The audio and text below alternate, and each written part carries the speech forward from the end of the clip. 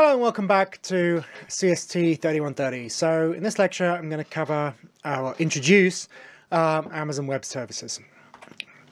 Okay, so I'll give it a little bit of an introduction, give big picture stuff. Then I'll explain how your AWS Educate account will work, which I'll provide for this course. Then I'll talk about how you can authenticate yourself, how local code can authenticate itself. You've got to create this kind of credentials file. Then I'll cover the two different ways you can access Amazon Web Services through the command line interface or the console. And then I'll talk about S3 and how to create a static website on S3, because that's like a requirement for the first stage of this coursework, the proposal stage. Yep. Okay, so AWS has been around for a while now, about 15 years roughly. Launched in 2006 with just three services. Now, I'm pretty confident it's the biggest cloud provider, 45 billion revenue, so it's absolutely huge. It's got loads and loads of services, some of which are pretty cool, and we're going to be using this coursework. And obviously, Amazon, uses its own cloud services to run its business. Yeah, I think from what I vaguely remember, a lot of the Amazon Web Services started up because Amazon needed this massive capacity to do the kind of Black Friday sales. And then it started selling off, reselling its kind of compute services and storage services, that it sort of developed for its own kind of Black Friday and this kind of stuff. Yeah. So this is a slightly out of date picture of Amazon Web Services, like it's a couple of years old, I think, but it kind of covers most of the ones, and particularly the ones we're going to use in this coursework. So we've got, Lambda, S3, but, as you can see from this, they've really expanded into a huge number of different directions, right? They've got lots of different data storage options, lots of compute options. They've got a whole ton of machine learning, some kind of natural language analysis stuff, a lot of smart image analysis. So quite a few students I have who are supervisors for their final year undergraduate projects often use parts of Amazon Web Services for their projects. Like I've got someone this year doing face recognition, for example, and they'll be using the Amazon Web Service for face recognition to do that. Yeah? So it's really an awful lot of stuff, and a lot of that stuff's really useful. So I strongly encourage you to explore other aspects of it, potentially for your undergraduate projects. Yeah. So, there's quite a few articles on, which is the best cloud provider, but as far as I can see, it's got the dominant market position, AWS. And it's lots and lots of stuff. It has some really cool events as well, which I'm going to mention as well. So weaknesses, difficult to use. Yeah, it's not that easy. Cost management, that's a bit of a tricky one with your AWS, with the Educate accounts. But the sort of competitions aren't very tempting either, really, which is why I've decided to go with AWS for this course. Yeah, so yes, Microsoft Azure, second largest provider.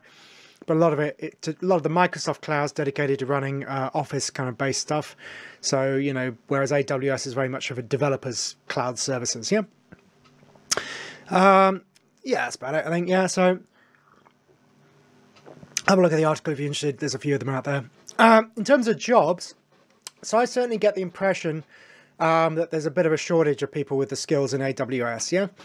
I get that impression because AWS themselves, quite strongly pushing their Educate service, and they claim, or they did a year or two ago, that it's one of the most requested skills on LinkedIn, for example.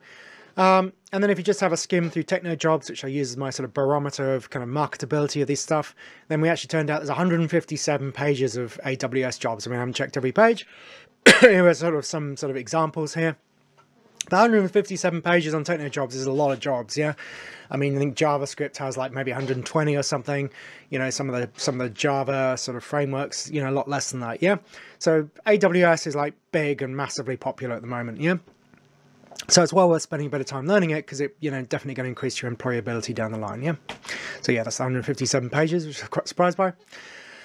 So this module is really just sort of introduction to AWS, okay? I'm going to show you some of the services. We're going to put it all together into this kind of data visualization website, which I explained in the last lecture. But if you want to sort of take it forward and become a serious AWS developer, over a longer period of time, then something you might want to consider is AWS certification. So there's certain exams you can take to get the certification. AWS also provides training courses so you can actually study for these exams. And I think these training courses are free, though I'd have to double check. So it's, so you can you know, prepare yourself for these exams, and then you pay to take them, and if you pass, obviously, then you can get the certification, yeah? So as I said, I'm going to help you get started. This is a sort of useful step on your route to certification if that's what you want to do. But obviously you need to spend a lot more time studying to get all the different bits in order to, you know, get those certificates, yeah? There's a link there giving you a bit more information about that. So these are the different kinds of certificates, and they've got sort of different paths, right? So they've got, you know, the basic stuff, which is this foundational thing, and then associate, that's like a step up, and then, you know, you can do sort of specialize in kind of machine learning, databases, and all this kind of stuff, yeah? So the two that I would, if I was sort of looking at this, you know, from a more of a developer point of view, you know, you need the cloud practitioner before you can get the more advanced certificates, so you'd have to do that. And then when you've got the cloud practitioner, you could maybe do the developer certificate, you know, because that's, you know, most closely linked to what we're doing in this course anyway, yeah? Now, AWS works in a number of different regions, yeah? And a region kind of means sort of one or more of these enormous kind of server farms, yeah? And so all of the code and the data and all that kind of stuff that you create, there are some global things within AWS, but a lot of it is tied to a specific region. So if you create a DynamoDB database in US East, for example, then if you change region to US East, then you won't be able to see that database. Yeah, so that database is created in a specific server farm in a specific part of the world. Yeah, and it'd be kind of replicated, you know, across to another physical location, all that kind of stuff, in case the server farm burns down. But you know, it's still within that specific region, and you know, it's not globally visible. And there are sort of ways of managing things in a more global way if you want to, yeah. But it's really, if it's a region is essentially, you know, a specific server farm. You can think of it like that, yeah. So regions have like a name, like which is kind of corresponds to the location, like US East Ohio, and then a formal name such as US-East-2. So in your code, you'll sometimes have to specify a specific region or a regional endpoint. And in that case, you'll be using the kind of the formal name like US-East-2 or lowercase, yeah? So like DynamoDB, for example, this is like the one in Ireland.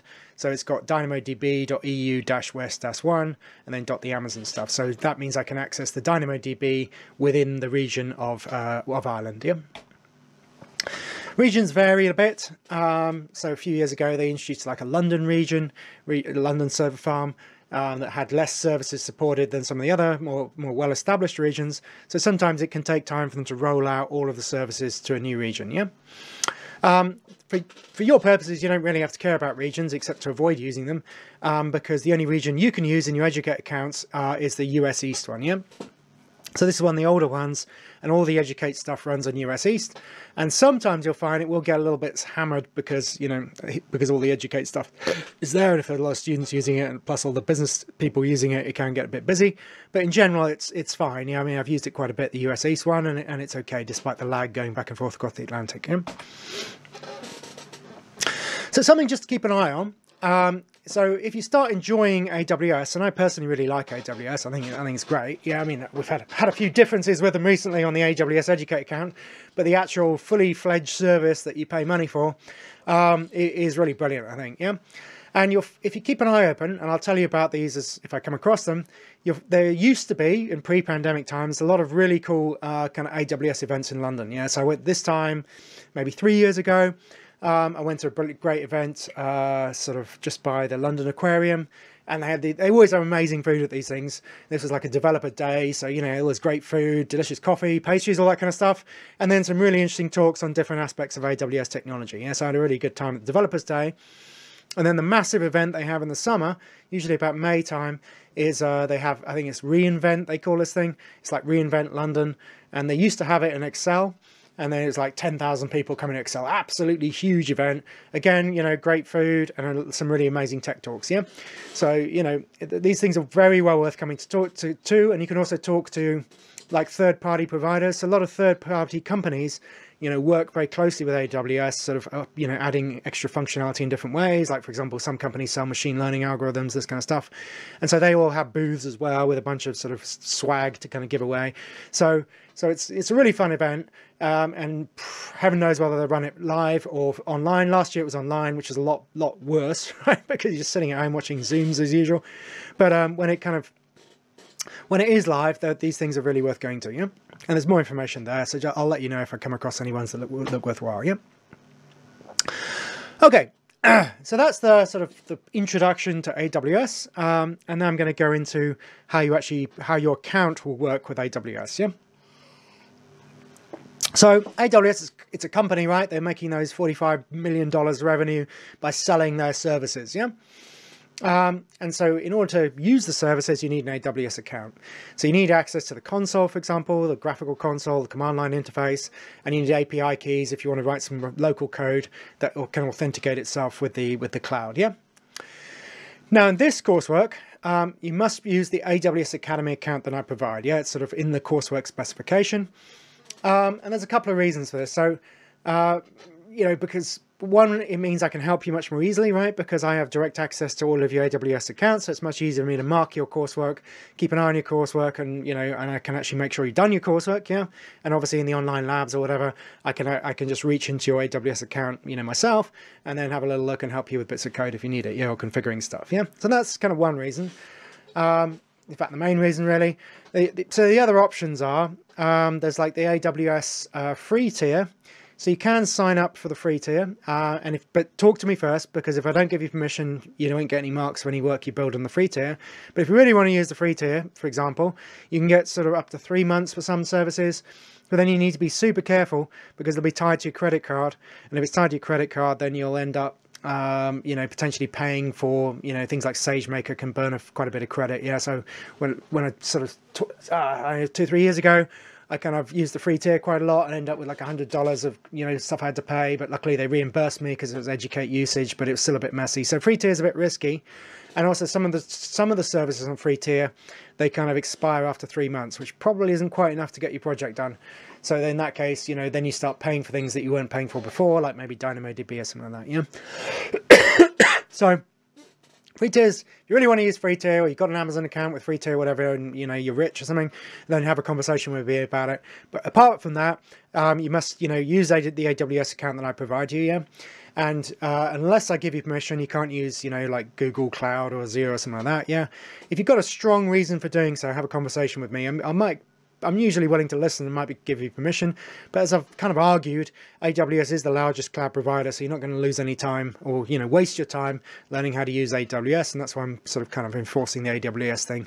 And also I don't know exactly what other services are provided, so you may not be able to fit into the coursework marking criteria if you do use Azure, for example, or Google Cloud, which might not support some of the features that are supported by AWS. Yeah.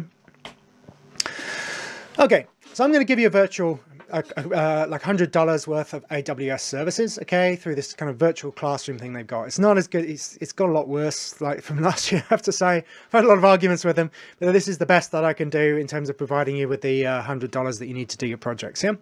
So I'll add you to the account at the beginning of next term. Then you get this invitation, looks a bit like that, and then you kind of click on get started. I think you have to provide a few details, like a password, this kind of stuff, and then you can log into what they call the learning management system, and then that will give you access to the console and everything you need for your projects. Yeah. So what you do is you fill in details, then you log in through the learning management system. There's a link to that on the course website, and then when you've logged in, you get this kind of dashboard view. And you can then click on the course that I've invited you to, which you can see in the email, right? So you can see the course number there. It's like 7414. It should be in associate services because they have different levels of different amounts of services and different levels. Shouldn't be a foundation service. It should be an associate services account. You can see the number there, right? There's I'm pointing, can't see, right? There's the number there, yeah. So click on the course I've invited you to, then you click on modules, and then you click on Learner Lab Associate Services. I'm going to give you a walkthrough anyway, so don't worry if it's a bit confusing. So when you log in, you'll see this page, the dashboard. Then here's this module here. This is the module that has the services that you need for your projects, yeah. And obviously, if you're a third-year undergraduate doing your project, and I've given you some AWS credit, you'll see that as a separate whatever these things are, course. You'll see that as a separate class. So you click on the right one for the right thing, yeah. Then you get into your Learner Lab, then you click on Modules, it's a bit involved, and then you click on Associate Services. So they've got some bits and bobs which you can read if you like, but the Associate Services is what you want because that gives you access to the actual services, so you can actually start building, writing code and building stuff in the cloud, yeah? So click on Associate Services, and then this is the page you want, yeah? This is the page that has all the stuff you need, yeah? So it's a few clicks, but once you get the hang of it, it's really not that hard to get to there, yeah? Okay. So I haven't played around with this console. It's probably a version of the command line interface that lets you kind of configure kind of cloud stuff using scripts and by typing, you know, command line code. But I've never played around with that, so I can't really comment on what this stuff does. What you really need for these purposes is to be able to start a lab and to be able to access your credentials. Yeah. So to start a lab, okay, you click on Start Lab. Then you wait for the lab to start. It can take 2 minutes or something. You just sort of sit there and it just grinds away and takes forever. But it does eventually get there. And then you'll be able to, then the AWS icon will turn green. And then you click on that to start the actual console. Yeah. So you click on Start Lab and you'll see it kind of grinding away. As you see, I'll do a quick demo. I'll probably cut out a little bit in the demo because it can take like a minute. Let's click on that. And then when this turns green, so you see it's red before and then it turns green. Then that means that AWS is sort of up and running kind of thing. And then when you click on AWS here, then it'll take you through to the management console. And the management console is where you can, you know, do all the stuff that we're going to be doing for your coursework, like writing some Lambda functions, you know, setting up the database, all this kind of stuff, yeah? And I'll go through the management console later, yeah? So getting to the management console is the big step that, you know, once you're there with your $100, you're kind of ready to start your coursework, yeah? The other thing you need for your coursework is your AWS credentials. So we're going to be writing code in TypeScript, and then we're going to be transpiling that TypeScript into JavaScript, and then that JavaScript is going to pull data from web services and upload it into the cloud, into DynamoDB in this case, yeah? So that code running on your local machine, it needs a method of logging into the cloud and authenticating itself with the cloud so that the data gets into your particular DynamoDB and the, you know, Amazon Web Services know that this code is authenticated, yeah? And to do that, we have this kind of AWS credentials that we use, that local code uses to access cloud services, yeah? So to see these things, these credentials, we click on, you can see here we've got Show button, click on Show, and then it shows you these kind of credentials here, and I'll go through what these mean in a second, yeah? So you're going to need to copy them, you know, when you need them, and then you can paste them into a file as I explain, yeah? Okay, so let's have a little demo of that stuff, and then I'll come back to show you how to set up the credentials in a bit. Yeah, it's okay. Yeah, let's budget. Okay, yeah, okay. So let's start. So okay, so this is a learning management system. So I've given you a link to this. If you forget where it is, I put a link to it in here. Yeah. Okay, so obviously I've got the educator thing, which has got my own functionality I need to sort of do to add students and all that. But you should, I think you accept the invitation and then you enter some stuff and then you can get to this page and then you can log in. So if we go for student login here, yeah. So this is my sort of test student account that I use for this sort of stuff. So we log in. And as I said, here we are in this kind of dashboard. And then we can kind of, then you might see several classes here. Obviously I've been playing around with this, so I've actually got a couple of classes here. But the associate service is what we want. So click on associate, click on the lab we want. This is the one, this number should correspond to the number you've been invited to, yeah? Then we click on modules.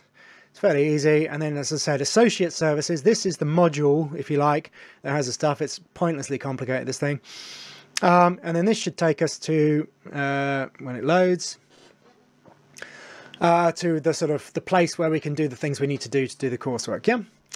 So then we click on Start Lab. Okay, so like I said, I'm not entirely sure what this stuff does because I haven't played around with it. So we just click on Start Lab, and then this thing, somewhat dispiritingly, kind of grinds away for quite some time, and will eventually start. I'm not even sure I'm going to sort of sit here talking through it. Okay, so started now, and so now we're kind of in business, so to speak. So if we click on this, yeah, maybe we can just click on it directly. Yeah, there we go, yeah. Click on that, that takes us into the console, and I'll talk through a few of those features in a bit. And then to get hold of the credentials, we just click on Show here, and then we can kind of copy and paste that, and as it explains, we need to put this in this kind of credentials file, which I'm going to come to in a bit, yeah? So those are the two features we need. We need the credentials from here, and we need the management console here in order to do your projects. Okay. So I've done the login, console, and credentials. Yep, fantastic, okay. All right, so this is the sort of very important thing here, yeah, is the budget, yeah. And unfortunately, this is entirely beyond my control because I'm relying obviously on Amazon providing the credits and all this kind of stuff for the Educate. But in a normal account, in a normal AWS account, you can set budgets. Yeah, you can say, well, I only want to spend this much per month on Lambda functions, let's say. And if I'm spending more than that, it'll generate alert and potentially like block the service or something like that. Yeah.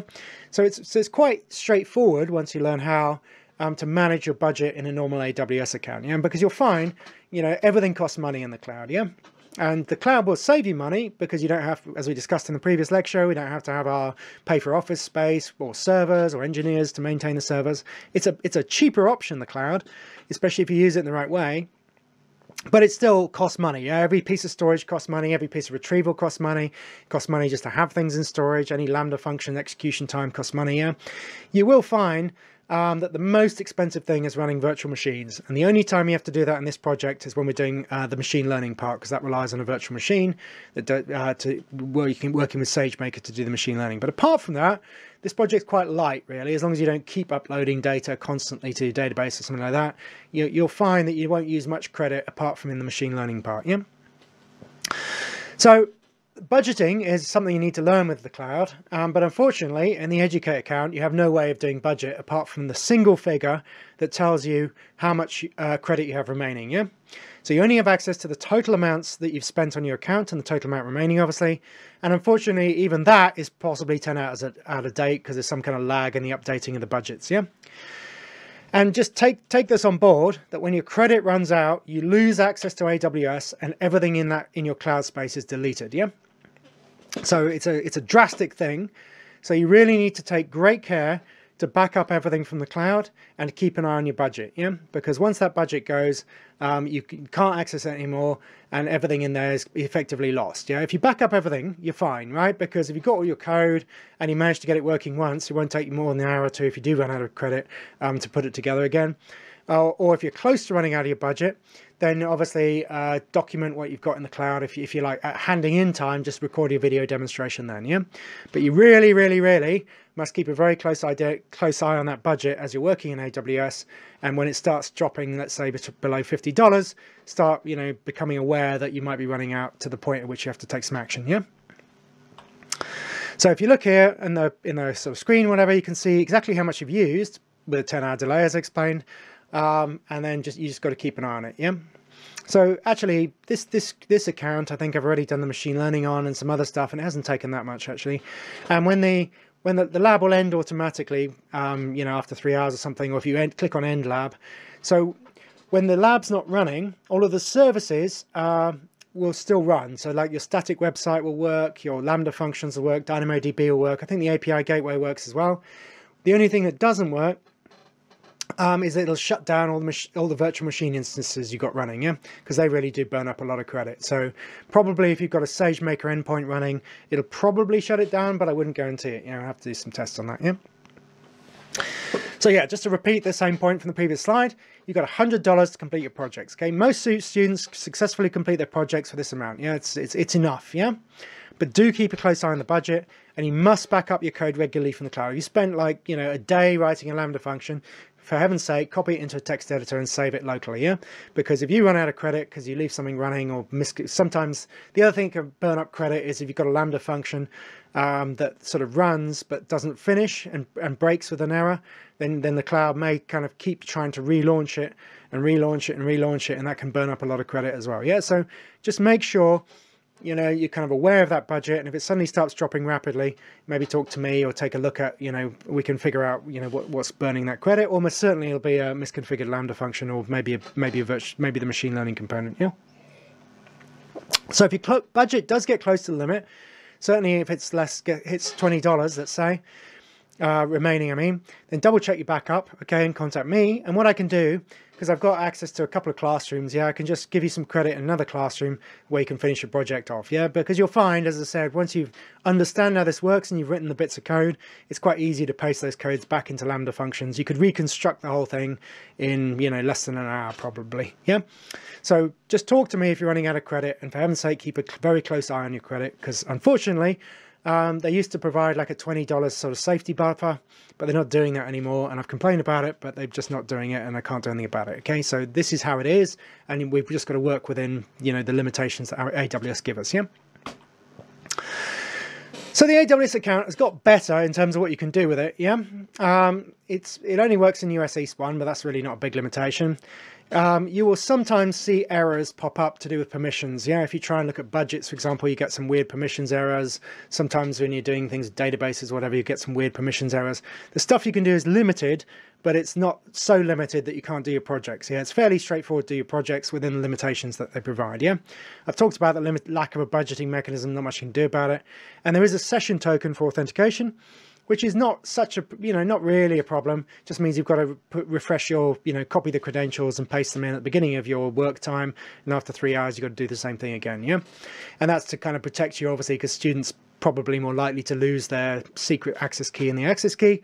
But the session token kind of protects their account because that will expire automatically after 3 hours, yeah? So, it's limited. And as I said, if you really want to use free tier, talk to me about it. And, if I give you permission, you can use free tier. Otherwise, you must use the Educate account because it's good enough for your project and you've got the credits there. And there's other reasons for thinking that it's a better choice for this. Yeah. Okay. So I mentioned already the kind of AWS authentication thing, which is when you're writing local code, in this case, TypeScript converted to JavaScript, it needs to authenticate itself with Amazon Web Services. Yeah. And there'll be other kind of, many other situations in which that's the case. Yeah. So AWS, it's like this OAuth authentication, I think, yeah. So you have this access key and a secret access key, and also a session token as well. So that your local code needs to be able to the AWS SDK, the JavaScript node module, needs to be able to access these details. So when you make a call on it, for example, to save data in DynamoDB, it can authenticate itself with the cloud. Yeah, I mentioned the session token's only 3 hours. Yeah. So I've shown you how you can get these credentials. Yeah, you just kind of copy them there. And then what you need to do is you need to put them, well, you could put them in environment variables, and that would sort of be fine, except for the session token be a real pain to put as an environment variable. Or the easiest thing to do, the thing I always do, is you just create a credentials file on your local computer. And then the AWS library, the node module, knows where to look for that file. It'll then read the details from that file and authenticate you with the cloud, yeah? And typically it's in C users, username, whatever, .aws.credentials. I'll show you how to do it now, yeah? So as I said, there's 3 components of this authentication: the access key, the secret access key, and the session token. So you need to put it in. So the crucial thing, the mistake people often make is that they put it in a file called credentials.txt, or they put it in a file, maybe capital C credentials, probably wouldn't work either. So the file itself that holds these details must be just called credentials with no extension. Yeah, if you put an extension on it, it will not work. So it's pretty inflexible, unfortunately, but it's not so hard to do if you know what you're doing. Yeah. And then inside the file, I'll show you the file in a sec. Yeah, it kind of looks like this. Yeah, you just got a text file like that, credentials, no extension, and put it in a folder called .aws. Yeah. Now, if you're working on Windows, Windows will by default hide the file extensions. Yeah. So you need to click that to show the file extensions on Windows and like view, in File Explorer. Otherwise, you might have a text extension on the file without being aware of it. Yeah. So if you just look at it in text in PowerShell, or if you're on like a Unix system like Mac, then you can just check it in the PowerShell that you can just touch a file called credentials and create it that way. Yeah. But somewhere or other, you need to make sure it doesn't have the extension because otherwise it won't work. Yeah. Okay. So just be aware of your credentials file. This doesn't matter so much for the student accounts because the session token will time out after 3 hours. But anyone who's got your credentials file can delete or change your data. So if you're working, for example, with a, with a real Amazon account, and you checked it into your GitHub repository, then someone could get those credentials and then, do crypto mining or something and cost you thousands of dollars. Yeah. So don't put the credentials file in the source folder of your code. And just be careful with it, and as a good practice, even though in this case you're protected a bit because of the session token. Yeah. Okay, so let's have a little look at do a little demo on the credentials side. Yeah. So I've kind of shown you where we get the credentials. We kind of copy them from there. Okay, and then I'm just going to create a new one of these. Yeah. So in Windows, so it's in my computer, right? It's in users. That's my username, right? And then I've created a folder called .aws. Now, in older versions of Windows, you couldn't create a folder called .aws. You had to create one called .aws with a trailing dot, and then Windows would kind of create a .aws folder. I tried this yesterday on Windows 10, and on Windows 10 it works fine. You can just create a folder called .aws, that's fine. And then we've got a file called credentials, and you can see here, if you do, I've got view file name extensions, so I know that this isn't credentials text or anything like that. And then if we look inside this thing, then here are the credentials. It doesn't matter if I share them because they're expiring anyway. Yeah. So you have this kind of default stuff at the top, which you just basically copy that blob from the online thing with these three things. And then if I save that in that folder .aws in my user space, then the node module, the AWS node module, will be able to find that file and authenticate itself. Okay, so yeah, I think I've covered that. Okay. Right, so I've given you a template just in case, right? So I think the template I might even have here somewhere. Right, it doesn't matter actually. So I've given you a template there, so if you need to access, if you want something to get you started with the credentials, though it's really not that complicated, yeah? Okay, so in order to do stuff in the cloud, we've got several options, yeah? The sort of direct ways of accessing the cloud are the command line interface and the console, or the management console as it's called actually. So I never played around with the command line interface, but it's basically a way in which you can use you can basically type in a console, for those who like that stuff, in order to configure and manage your cloud, yeah? Most people these days probably use like a sort of framework for that. It's all about, this sort of buzzword is kind of infrastructure as code, where we create a sort of YAML file or something similar and use that to kind of configure the cloud services. But probably you could use the command line interface to kind of, manage the services and, do debugging and this kind of stuff, yeah? So it runs a local computer. Possibly it also runs, that looks like a command line interface in AWS Educate, that sort of window we had. But as I said, this is something I haven't really played around with in the cloud, so I can't really tell you much about it, yeah? So what I'm doing on this course is I'm really teaching it mainly through the AWS Management Console, yeah? So this is kind of a sort of online graphical environment where you can set up AWS services, you can put in bits of code that will, be triggered by certain kinds of events. You can create the database in there and view things, and there's CloudWatch, it's a little bit overkill, but it kind of lets you monitor the services as they run, yeah? So this is the sort of the learner's path for getting to grips with AWS, yeah, because you've got nice graphical stuff and it's fairly straightforward to use those different graphical interfaces, yeah.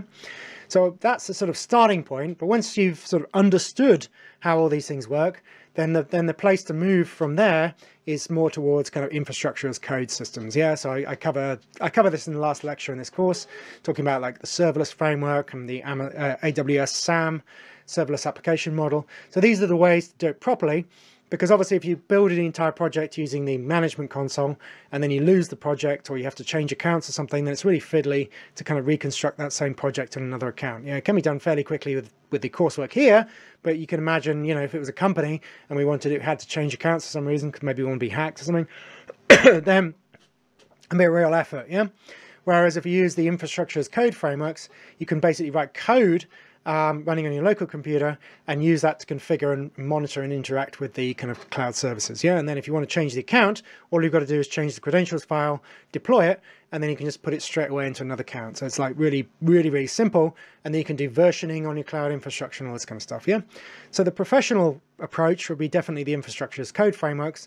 But in order to learn what you're doing with all that, I think it's much better to start with the management console and build a project that way. And then you can migrate later to the more sort of serious kind of infrastructure as code frameworks, yeah? So on the console itself, it's kind of easy, right? We can just sort of search for the different services we want, and then we click on them, and it takes us to the service. So this is kind of sort of a bit ahead of myself here, but so if you want to use like serverless or AWS SAM, more than welcome to do that for this course. I'd encourage it, in fact, but it's not a requirement. Yeah, so you might want to watch the last lecture that explains how these infrastructure as code frameworks work, and then or even you could watch it sort of part way through and then migrate to this kind of approach. Yeah, so I have covered it in a lecture, but I'm going to be mainly teaching the basic stuff to do with, DynamoDB, AWS Lambda, all this kind of stuff will all be taught through the management console, yeah? Okay, so let's just quickly show you the console. So this is the console, right? And then, if we want different services, right? DB, for example. And we can, if I press return, it picks the most popular one. And then here I can create all my tables. And then we're going to do API gateway. It's another service here that we use. This is the one we use to kind of configure. You can use it for REST stuff, RESTful web services, but you can also create kind of web sockets. That's what we're doing in this module, yeah, and in this part of the course. And then we've also got what else? You know, AWS Lambda, for example. Oh, it's taking me to some weird thing, right? I told you there's an enormous number of these things. Sorry, let's search for Lambda. Okay, so there you go, yeah. So this is the serverless framework that AWS has. And so here we can create different functions that run in the cloud, and kind of, this is covered in a later lecture, right? And then we can kind of write some code, and then that code be executed in response to events that happen in the cloud. Okay, so that's the console. Oh yeah, okay, and regions. So don't mess with regions, okay, because you're going to be using US East 1, which is North Virginia. But if you change regions, you'll get some kind of permissions error, because this is like an AWS Educate account, which only works within US East 1. So don't mess with the regions, stick to US East 1, okay? And if everything disappears, it might be because you accidentally changed the region, yeah? Okay, so that's the introduction. That's how we access this stuff, how to authenticate a code, covered all that. So now, in this sort of second half of this, or second last third of the lecture, I'm going to be talking about Amazon S3 and introduce that, yeah? So S3 is kind of like a file system in the cloud, right? So your file system on your local computer, right, like on C or whatever, I can store videos, images, all this kind of stuff. And within a folder on my local file system, each of the file names have to be unique, and then the folders themselves have to be, you know, unique within a folder. Like on C, I can't have two folders with the same name, right? It wouldn't work, yeah? So S3 is a bit like that. And so S3 is kind of like a file system in the cloud, and then when you've got things that you need to do in the cloud, like for machine learning, for example, then you find that people often use S3 as a sort of dumping ground to put the sort of starting files and intermediate files, anything that has to do with files and file manipulation. I think even recognition, the kind of image processing, image stuff, all that, you need to get the images into S3 in order for all of that to work, yeah? So it's a sort of basic dumping ground for files, and then it can be used sort of intermediate point in some of the cloud computations. You know, so the machine learning, we upload the training files into S3, and then the model that's created after the machine learning is stored again in S3, and then loaded back in to create the endpoint and so on, yeah? So you find it's sort of used in many different ways, S3, so it's a very sort of basic sort of cloud service you need to get equipped with, yeah? And so on a normal sort of local computer, whatever, we have folders, and then we have files within those folders. And in S3, we have buckets, and then inside those buckets, we have objects, you know, like files or videos or images and so on and so forth, yeah? And there's a whole kind of complicated pricing, depending if we just wanted to archive stuff, we can pay less money to store in S3, and then we just have to wait longer to get the stuff out. Whereas if we had things that we needed, you know, access to all the time with like millisecond latency or something like that, then we'd pay more money, yeah? As with everything in the cloud, there's a price, and you can vary that price depending on what level of service you actually want, yeah? So buckets created in regions, just the bucket name has to be unique. There's a little bit of a caveat there. They've got like groupings of regions, but basically treat the bucket names as something has to be unique. Yeah, you can't just use test1 because probably someone's already got a bucket called test1 running there somewhere. And you'll find that the buckets map onto paths when you're doing public access, for example. And so obviously if the buckets aren't unique, then my path going to test1 will be the same as your path going to test1 and be hopeless confusion. Yeah, so bucket names must be unique, and there's certain rules about naming buckets you have to conform to. And the buckets themselves contain objects, and then it's like a key value thing. So the key is the name of the file. So if I upload an index.html, then the key is index.html, and then it stores all the bytes that are the contents of the file in, you know, as the value. Yeah. And we can store anything we like there, really. Strings, integers, documents, Java objects, videos, so on and so forth, yeah? It's, as I said, it's just that you can treat it pretty much as a sort of cloud file system, yeah? Okay, so let's have a little look. So let's get S3.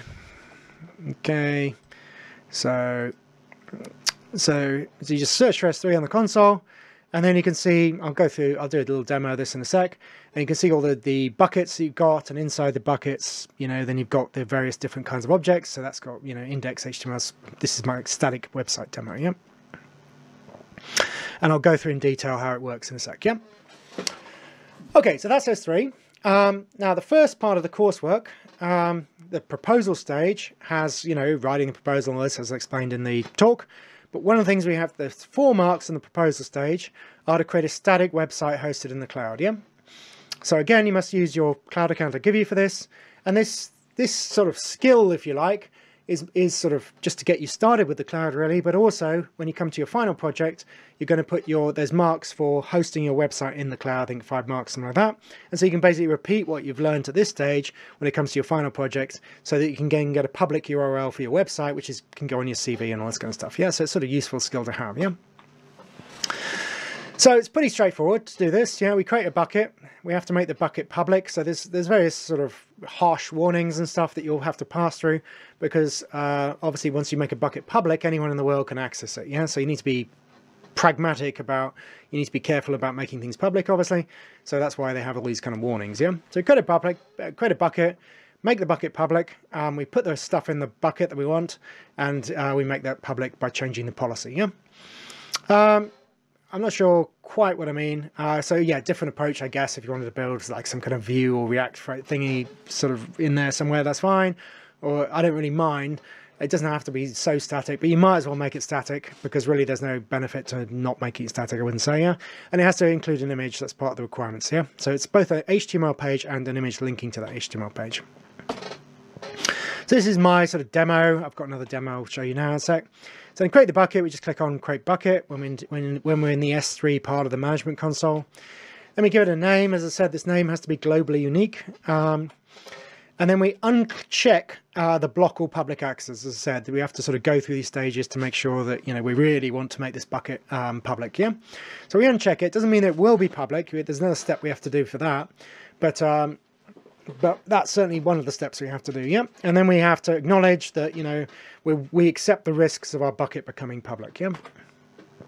So that's been created, yeah? So now we've got that, it's kind of sorted. So then the next stage is we can upload the files to the website. Yeah, we can click on upload, or actually we can just drag and drop stuff across once we're inside the bucket.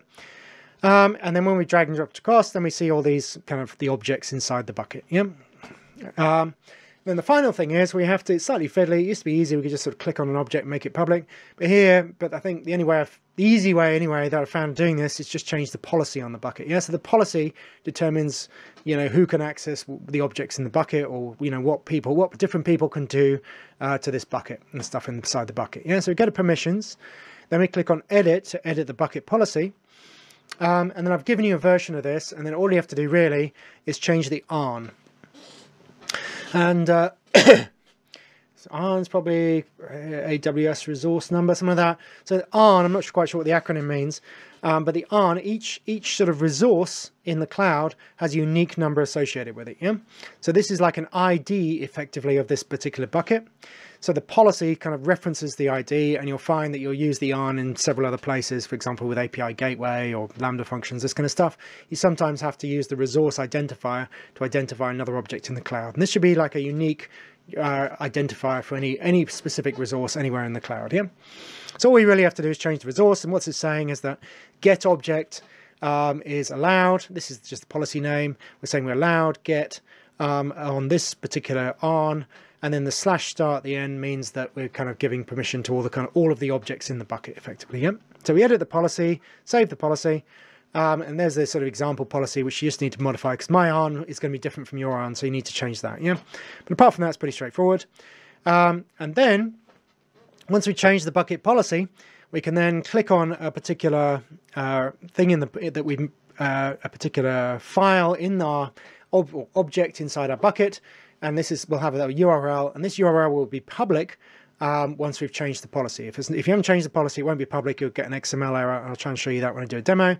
But once you've changed the policy, then it'll actually give you the object itself. Yeah, and you should see in your browser that this is, you can see the URL, and here's my code or whatever, and here's my image. Yeah. So when you're doing your submission for the proposal, I'd like to see a screenshot like this that shows the public URL and shows the screenshot of the public files. Yeah. Okay, so let's do a demo of that. Yeah.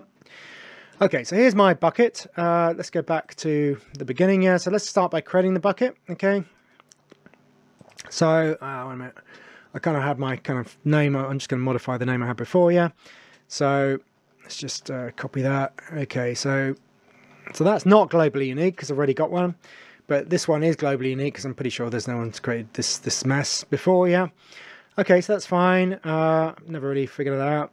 So we uncheck block public access, acknowledge that we're accepting the risks and all this kind of stuff. There's all these kind of sophisticated things we can do with buckets like versioning and other stuff, and encryption. But some of this won't be supported by AWS Educate anyway, so just ignore it. I think it's the best thing. And then we kind of create bucket. Okay, and then we can see here at the bottom here, we've got our test bucket here. So the next stage is somewhere or other, I've got my 2 files, so we just drag those over to here, and then it'll, blah, blah, blah, and then it'll upload them for us. Should be pretty quick. Okay, yeah, that succeeded. Okay, great. So now we've got our files, Now, just to show you that they're not public yet, if we go to index.html, then you get then we're getting this error access denied. So if I try doing this with your static website and I get this error, you're not going to get the marks because it's supposed to be a static website that's actually publicly accessible, not just to be viewed by yourself at home kind of thing. So we need to fix the policy. Okay, and to fix the policy, you get the policy template that I gave you, right? This one here. So we just copy that, and then we go back to our bucket, and then we go to permissions. Well, wait a minute, sorry, I'm on index.html. We'll need to go to the bucket, not the thing itself. And go to permissions, then we edit the bucket policy, whack in that thing, okay, to allow it. And then we need to get the like the ID number, and then put that there, okay. So now we're saying that this bucket here, anything inside it, that's the /star here, is accessible when we send a GET request to get it, basically, Okay, so then we're going to save those changes, which are hopefully correct. Okay, and now it's telling us that the bucket has public access, right? And then with a bit of luck, when I refresh that page, because I've made it public now, then I can access, then I can see it public, and then anyone in the world can see this amazing website with this picture of a cat on it, And then we're done, right? We take that screenshot and put it in our proposal. Okay, so that sort of wraps it up. So here are the resources. So you've got the link to the learning management system here. You've got the sort of credentials and the public and the policy, which you're going to need at some point, and a few sort of bits and bobs about AWS. I think I even put the link to the AWS events at the bottom of that. Okay, so in this lecture, I've introduced Amazon Web Services, shown you how you can create a static website in S3. You're going to need that for the proposal, and you're going to need that for the final submission, because you should have a public URL for your final website. And personally, I think it's pretty nice stuff. I enjoy this piece of coursework. It's fiddly. There'll be endless. There's a lot of JSON in this coursework, but it's sort of quite fun and satisfying, and it's nice that it all kind of runs in the cloud. So, this is probably my favorite bit of coursework, I think. So I hope you enjoy it. Okay, and that's it.